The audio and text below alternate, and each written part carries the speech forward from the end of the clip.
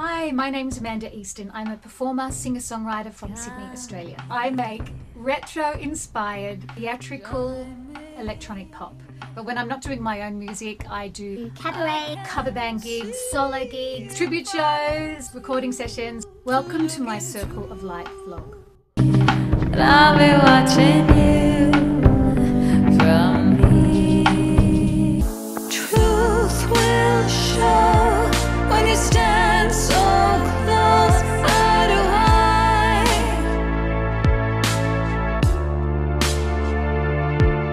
So here I am at Long Reef Golf Club. Isn't this divine? This is definitely a gig with a view. And tonight I'm working with the Classic Kings. We're doing a 70s rock show, and I'm going to have a talk to John Spence, who runs our band and is the guitarist in the band.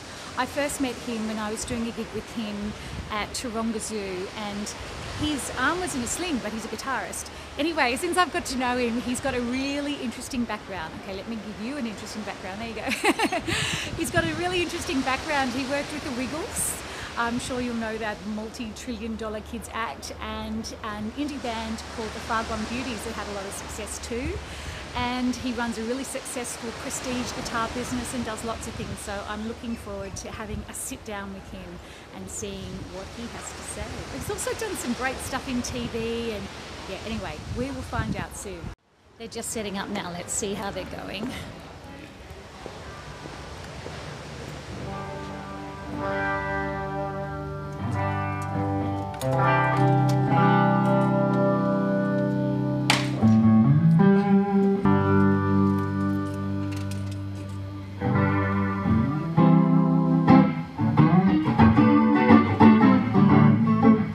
Okay, I have John Spence in the hot seat. Okay, John. Yeah. I met you at Taronga Zoo. Wow. We were doing the Doobie Brothers show, and you had a broken arm. Yeah, broken wrist. A broken wrist. You're You were right. still managing to play the guitar. No, I wasn't. You weren't. No, not at that stage. That was a show we did with Barry Leaf. It Yes. was a 9-piece band, possibly one of the best bands anyone would ever play with. certainly Amazing. was. We've got some of the members here tonight as well. Correct. And Yeah. you were doing backing vocals. I was. And you were about 9.5 months pregnant. I'd forgotten about that. Yeah, and you were standing next to me. I actually was in the show just doing backing vocals with the girls. That's right, yeah. But when I turned to the right, all I saw was actually your very Big tummy. belly. That's great. Named Joey now. Correct. We've met Joey. And were you worried that I was about to drop? Because I think the audience were a little bit, Not at that all. I girl thought- looks really pregnant. No, you were very. And as I recall it, you came in to fill in for Kim Hart. I did. I couldn't quite make it. Kim knew the show, you didn't. You just walked in Yeah. and did it. It was pretty cool. So, It was yeah, a fun night. It was. But so that's how I met you, and then we ended up doing this show together, Yes. which is Classic Kings Rocking the 70s, and Yes. we've been all over the place. The cruise, everything has been great fun.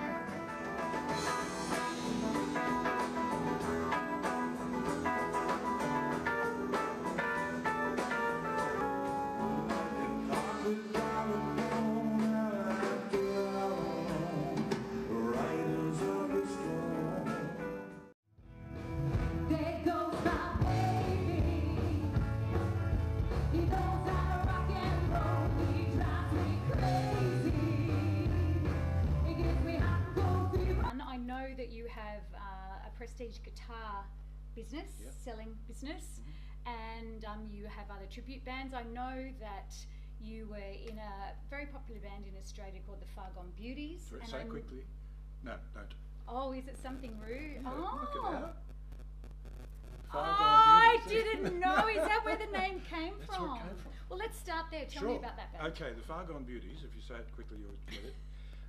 Yes, there was an accidental band. It was a great, fun, accidental band that actually had quite a lot of success accidentally. How did it come about? So I've been a good mate of Tommy Emmanuel's and Tommy and Phil for 30 plus years. Tommy and Phil were doing a show at the Harbourside Brasserie in Sydney. I do remember Long gone, it. great venue. Yeah. Down in the harbour. Tommy rang up one morning on like a Wednesday or something and said, just found out, Phil and I don't go on stage till 11 o'clock, we need a support act. Can you throw something together? That happens only in the movies. Correct. And it's tonight and tomorrow night. They said, oh, yeah, sure, fine. So, I'll see you there. So I rang up James Gillard, well-known bass player, singer, vocalist, great guitar player as well, multi-talented musician who just moved up from Melbourne, having come out of Mondo Rock, and later on Broderick Smith's band. And he'd relocated with his family to Sydney, and he was literally 2 suburbs away from me, and he made contact and said, I'm looking for work, anything, I'm up for it. So there you go, he's anything correct. Today, now. How about today, James? And he said, okay, let's go, what'll we do? I said, we're going to just do a couple of acoustic guitars, I know we can sing well together, and we'll just do a whole bunch of Neil Young and that kind of stuff. We'll just wing it, we'll just whatever. So we went in and played for that, and we played like an hour or something or other before Tommy and Phil, and went over really well. Tommy came up after our set and said, that was actually really good, but let's do a band tomorrow night. No. I'll play drums. And we went, Tommy Emmanuel played drums. Tommy is one of the best drummers in the world. That's not fair. No, I know. So Tommy had been playing guitar since he was a little kid, but he was always passionate about drums. He had also, we played together for a while in a band called Gold Rush, and Gold Rush was a kind of like a really great slick country rock band doing everything from Burrito Brothers to Doobie Brothers to, they were a great band, lots of originals. Phil was the guitar player. Tommy came and played drums with that band for 6 months, and he was unbelievably great drummer. Tommy said at the Harbourside Brasserie, let's put a band together, I'll play drums, do you want to bring anybody else in? So I went, yeah, leave it with me. So I rang up another mate who I'd got to know a bit, and his name was Terry Murray. So Terry's a big, tall, pommy bloke from Brixton or somewhere like that. He'd been working with Doug Parkinson, Marsha Hines and all the rest of it, and he was between gigs, and same story, lives down the road. Yeah. So I thought, I just Where do you live? This is a magic place. Northern Beaches. Yeah, right. Northern Beaches of Sydney. Where we are now. Exactly. So beautiful. Up the road. Yeah. Why wouldn't you want to live here? Correct. And it was just, again, because Terry was just keen to play. We'd done a few little things together.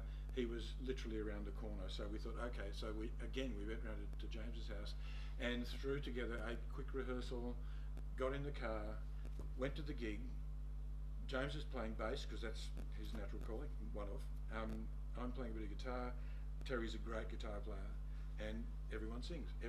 Yeah, so that's what makes it. Exactly. So we just, again, we did like an hour set or something rather. Then Phil came up and played guitar and went another half an hour, and it was just a great put together, great jam band, and everyone loved it. And an agent came up to us after when we were getting our gear off stage and said, "Is this a band?"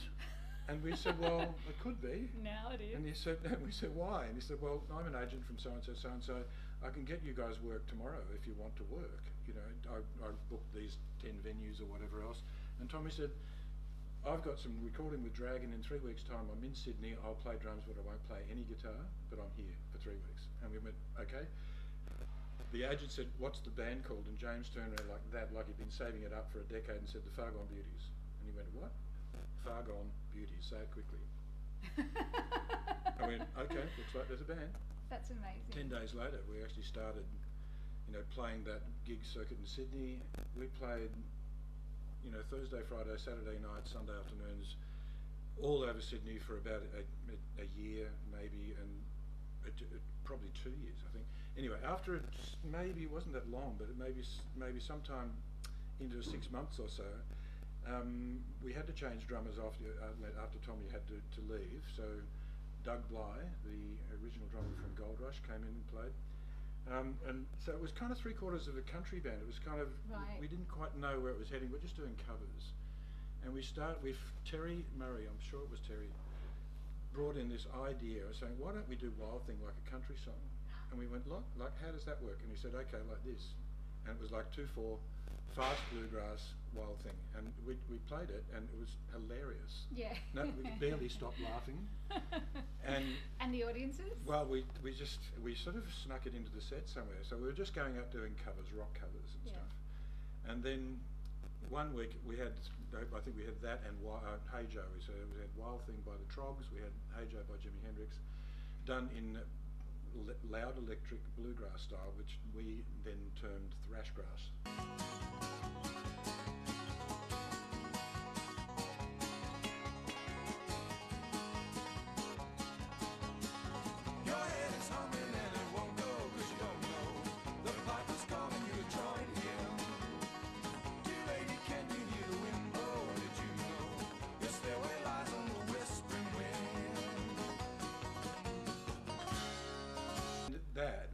treat. Yeah.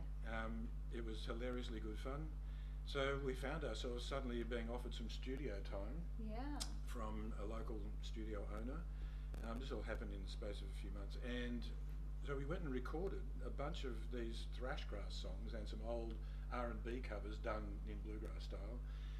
You know, 3-part harmony, and it was all done with minimal rehearsal, pretty much live.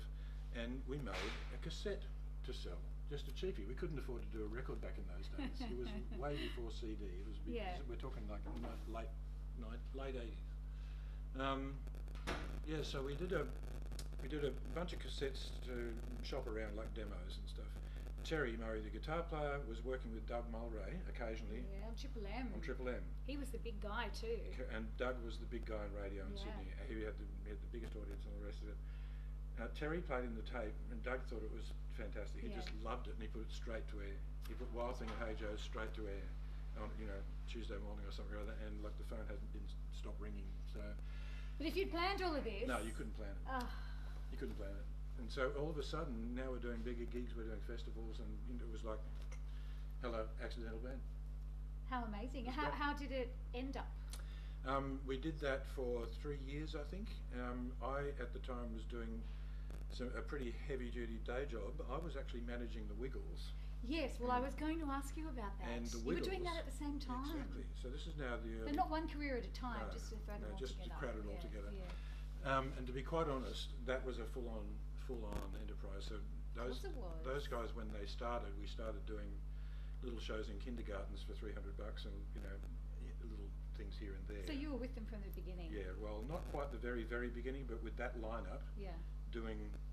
There used to be a fifth Wiggle, and they had done some other shows, but when they got serious and went full time, they'd recorded an album, 2 albums for ABC, and they said we needed management. I'd been working with them doing a whole lot of other shows for ABC, where they were just using the ABC platform as a showcase for their recorded kids artists.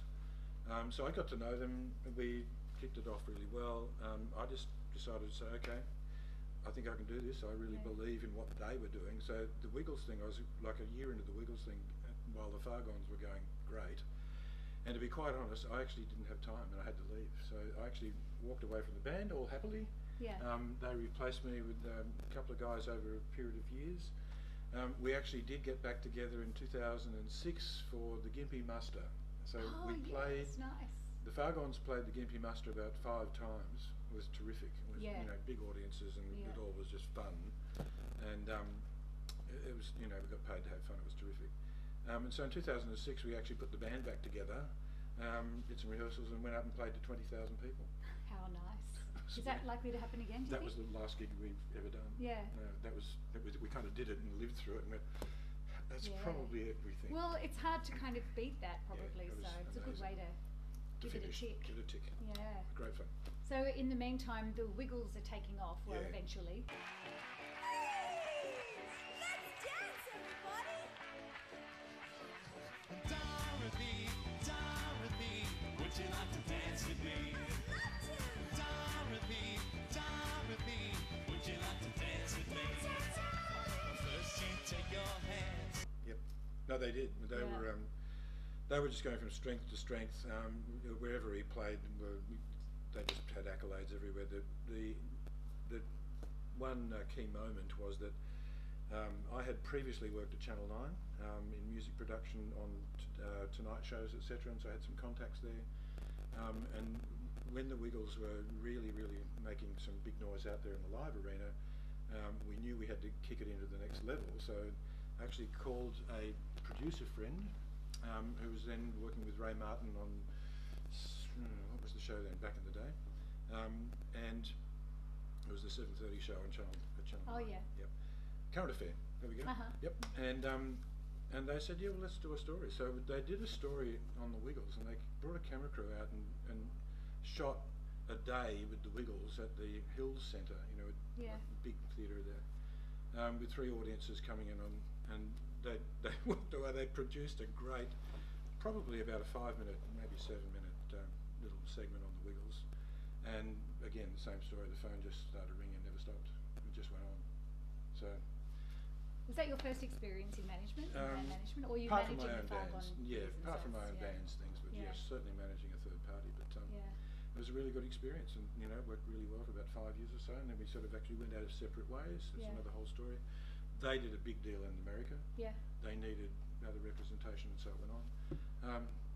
No regrets. Everybody had a good time.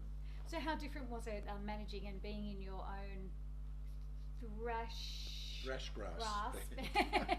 Let's call it rock. Yeah. But it's the rock kind of side of the Yeah, industry compared to being in a kids act. I mean, it's got to be different. Well, totally different. We actually, with the Wiggles, kind of sort of rewrote the rules and how to present children's entertainment in this country. So up till that time, pretty much Don Spencer from Play School and the Play School show itself pretty much had that live kids concert market sewn up. They were going around the country doing great shows, a great business, and they were doing really well. And terrific shows and all the rest of it. What we did was tried to plug into a bit of that same audience, but what we decided to do is rather than find a local promoter out in Orange or Mudgee or whatever else, we actually contacted daycare centres, the nursing mothers associations, P&Cs, school organisations. We found parents groups, mainly mums, who needed to do fundraisers, and we taught them how to be promoters. So we sent them a Wiggles promotion pack. So we taught them how to do it, said, here, this is what you do. You go and find a venue. Here's a bunch of posters. Here are all the printed numbered tickets. Here's the ticket price. Here's how you be a promoter. And by the way, you have to get some radio time. You need to get some stuff in the newspapers. And we taught them how to do this. And we did it for 3 years. That's amazing.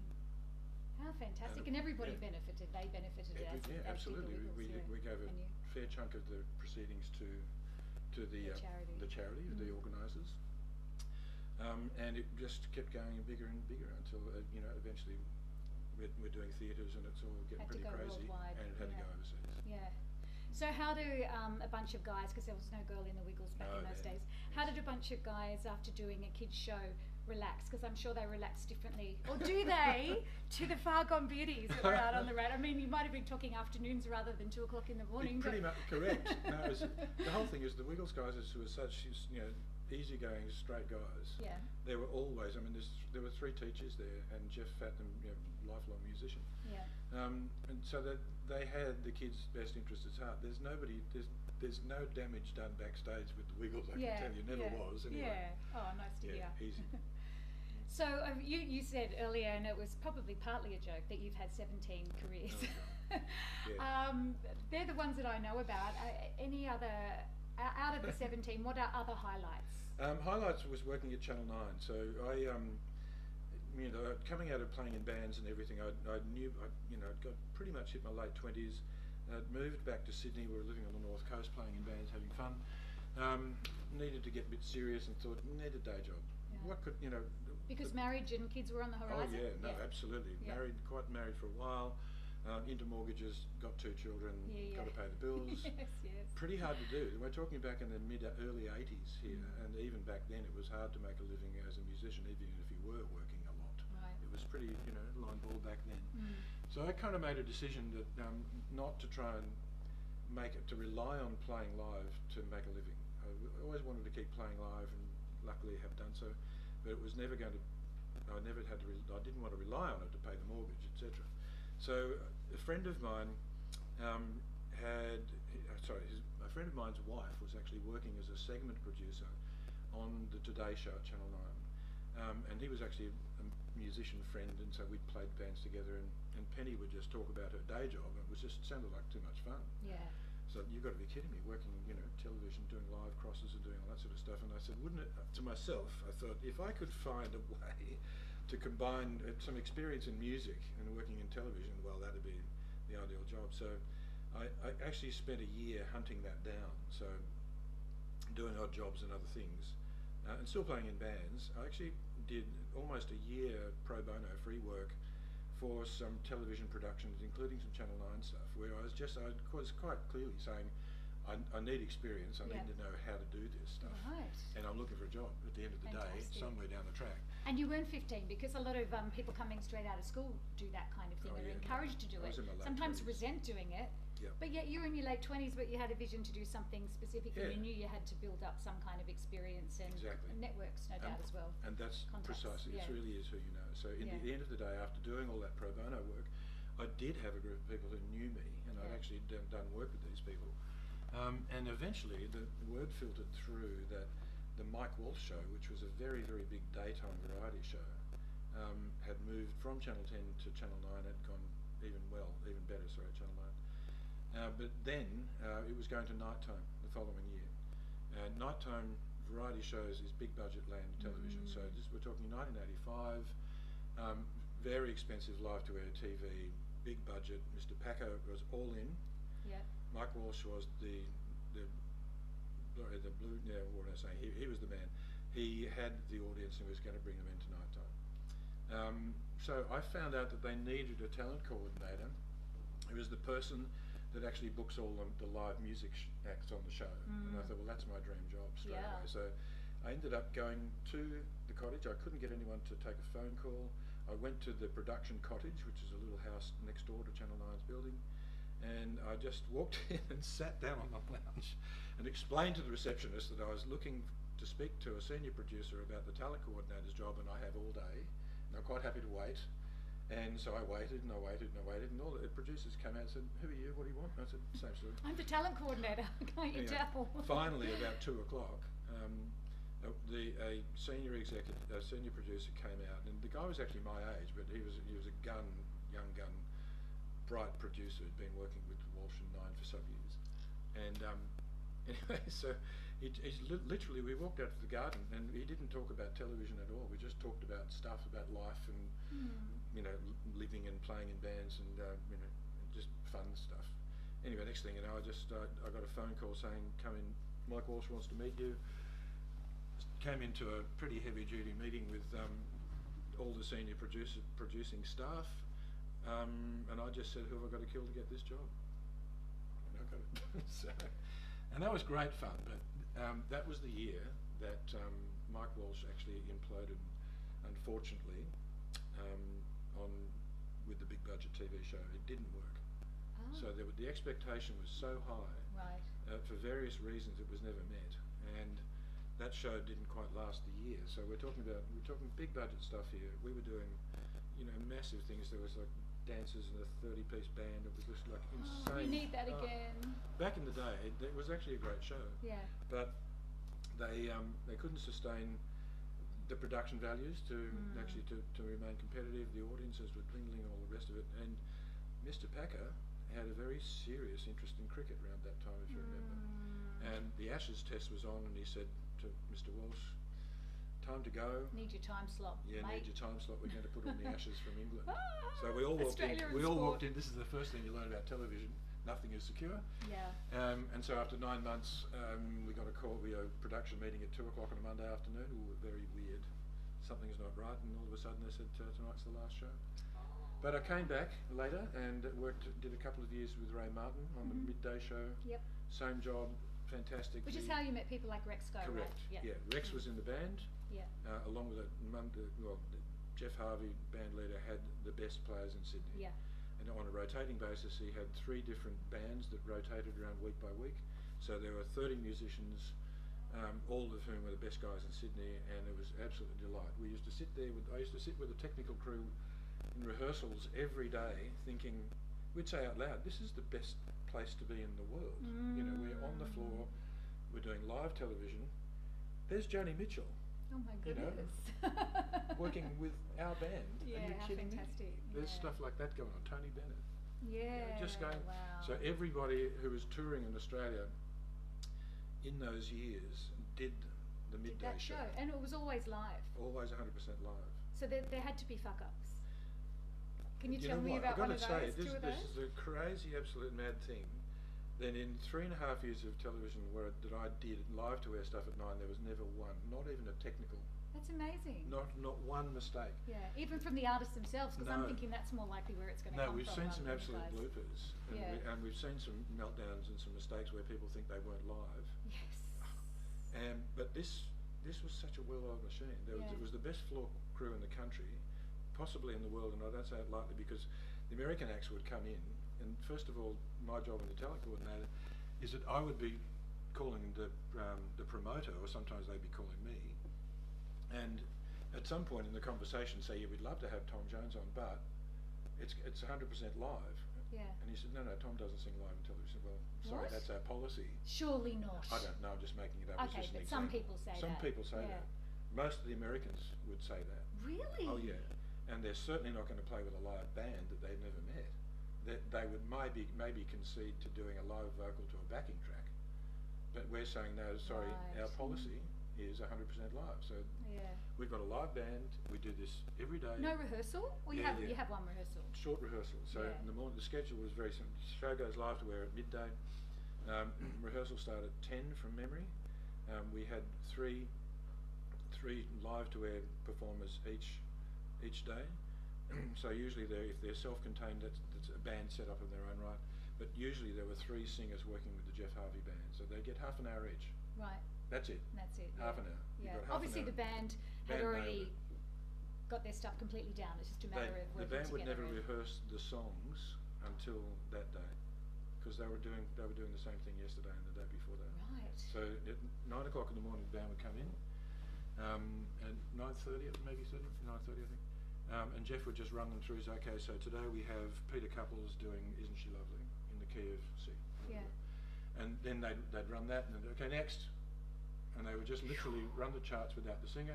Wow. The singer would come in. The first singer would come in at 10 o'clock, and they Yeah. go 3, 4, go. They would do 3 runs maximum. If they didn't cut it, bad luck, baby. Better get it together before you go live to air. Mm. Because 10:30, sorry, next, boom, Yeah. let them in. Now the Americans and the tour managers and the promoters were just apoplectic at this, because they never did, even Johnny Doesn't Carson happen. and all that stuff. They don't. Yeah. It just never happened. Back in the 60s, 50s and 60s, yeah, Dean Martin and Sammy Davis and all that stuff. They would do it live, but not in the 80s. It wasn't Yeah, happening. right. It was nowhere in the world that was doing 15 live to air music spots a week. How amazing. So it was, and that's what we were saying. We'd be sitting in the studio going, "This is amazing." Yeah. Yeah. And I'm part of it. Yeah. Yeah. Get to do it tomorrow. Which are the interesting artists, the really interesting ones that stood out for positive or negative reasons? Artists that we would know. Tommy Emmanuel, as I said, has been a long-time friend, and I've known Tommy since way before he was successful as a musician. He's now performing around the world, and I have great memories of getting him onto television, live television, for the first time, and I put him on the midday show, and there was resistance because people didn't know who he was, and maybe they thought he was just my friend, but he's the extraordinary talent. Gosh, And- everyone knows that now, surely. And this was the thing, Yeah. anyway, so Tommy was, turning up every time he was in Sydney, and we'd have him on the midday show. And he'd play, and Ray Martin would interview him and all the rest of it. He could never get on any other show until eventually his management tried for like a year to get him onto Hey Hey at Saturday. Right. And they just kept saying, no, he doesn't sing it. Aw. We don't want just a guitar player. We've got guitar players. That's not going to work. Yeah. Even though he'd been going down great guns and all the rest of it with the daytime audience. And finally, somehow, someone twisted Daryl's arm, Daryl Summers here, the host of Hey Hey, and Tommy was one of the biggest stars they ever had on that show. He was a regular, and I like to think I helped a little bit in that. Sounds like you helped a lot, yeah. it's more. So what does music mean to you? Oh God, it's the reason music was a big part of my life when I was a kid. My mum was an opera singer, and made me go to the choir at church and do all that sort of stuff. But I discovered this group called the Beatles when I was The Beatles, yeah, I think I've heard of them. Yeah. when I was probably about 9. My grandparents gave me a transistor radio when I was 9 years old. They'd been to Japan. It was the only place you could buy one Oh, back in the early 60s. yeah. And I lived with that little earphone thing in my, every night. And all of a sudden, the world of music was, as a really young kid. And then I heard this group called the Beatles, and I went, "What's that?" And I just kind of went, "Whoa, hang on." And then it became the Rolling Stones and the Animals and the Who and God knows and everything else. So I was just totally transfixed by it. So, you do school and you do your fun and your sport and your everything else and all the rest of it. But I've been playing in bands since I was 12 years old. Right. So there was never any other career path that you were thinking of? No, yeah, I'd actually, the same story going back to the early days. straight out of high school, I actually studied to become a teacher, and I did actually teach primary school and high school music. It was still music. It was still music. Yeah. And I got lucky with I did with the music thing, because I actually was trained as a primary school teacher, which I knew I was never really going to be very good at and probably hang around too long at. But early in even my first year of teaching, the principal came in and said, "Oh, I hear you play the guitar, son." I said, "Yeah, I do." He said, "Oh, well, the high school, this is a country school we're talking about here, where the high school and the junior school are all together. High school hasn't had a music teacher for like 6 years. Do you want to be it?" So half of my face-to-face teaching time was actually teaching high school music without any qualifications whatsoever. And I said, I can't read music, and I certainly don't know enough theory to teach that. When it doesn't matter, just teach them to enjoy it. That was the brief. What a lovely That's right. attitude. So so most of my teaching time, I was actually, very luckily allowed to be teaching music. So the stuff that I've heard from you tonight, then there seems to be a lot of lucky things that have happened, but at the same time, the TV thing, you worked really hard. Yeah. Do you think it's because you were working really hard behind the scenes and prepared that the luck kind of happened? Yeah, I think you make your own luck. In many cases, that's been the way. I've always been lucky, is the word, where if I knew what I wanted, I can sort of just really narrow that focus down and kind of go for it. And that's, I think it's really challenging. So I've got adult children, and as they were growing up, I kept saying the hardest thing to do is actually nail down what it is you want to do. Definitely, and we're lucky, because I feel the same way, that I always knew what I wanted to do, and a lot of people don't. Correct. If you've got a real passion for something and you can find a way to make that work to make a living, it's that focus is kind of easy. And people say, I'm sure they do to you, because they do to me, you're so lucky to do something that you love. And yes, I do feel lucky, but at the same time, it's not as if it just kind of fell in my lap. No, it's not all luck. No. Well, making any sort of living out of music has never been harder. Yeah. So You think that? It's harder, never been harder than now? Yeah. Even though you were saying it was still hard in the 80s. Because we think of the 80s as the golden period, where there were live bands on every street corner, and there were comparatively, but it still was hard to make money. Yeah, I was looking back at the musicians that were working full time then, and there was an awful lot more of them. Right. The high level players working, many nights a week and all the rest of it. Yeah. But you have to, put it in context, is that a lot of those guys, for example, if they were in the Jeff Harvey band, reading music and working with overseas artists at the highest level, on Friday night they're playing some little jazz gig for about $60 somewhere, because that's the music they love. Yeah. So my view is that the top 10% of the big artists in the world make about 90% of the money. Yes, of course, And the rest of the hard-working musicians that really have to work hard, have to work really hard to make a living. Yeah. But we wouldn't have it any other way. No. Well, we might want to be the 10%, but We apart would. from that, we still want to be in this. That's right. But you see, I sort of took a left turn somewhere, because I kind of made it easier on myself with the decision to not have to rely on being a player. Yeah. But at the same token, I knew I had to work really hard to find a way to still work in music that was actually going to pay me a living wage.